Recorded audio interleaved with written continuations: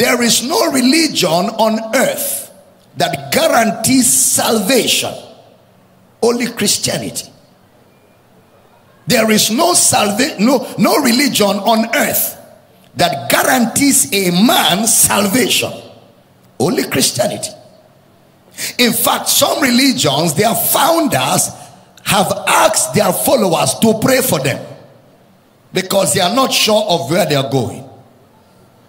It's only in Christianity Jesus boldly, without anybody challenging him, said, I am the way. I don't have the way. I am the truth. I am the life. No one comes to the Father except through me. It's only in Christianity that we have assurance of salvation. I give unto you eternal life, and you shall never perish. Neither shall any man pluck you out of my hands. It's only in Christianity we have words that sounds like, for God so loved the world that he gave his only begotten Son, that whosoever believes in him shall not perish, but have everlasting life.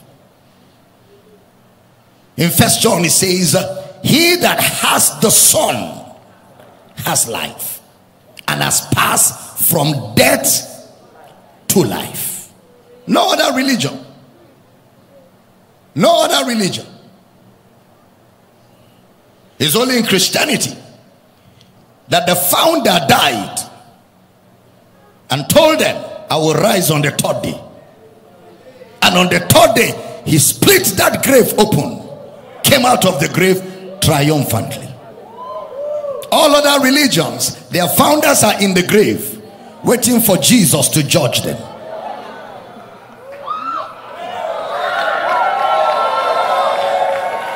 Glory to God. And I have news for you. The proof that he rose is not an empty grave. The proof that he rose is not an empty tomb. The proof that he rose is every one of you here that is born of the Spirit. We are the circumcision that worship God in the Spirit and have no confidence in the flesh, but rejoice in Christ our Savior. Your knowledge of salvation is your knowledge of the Lord Jesus.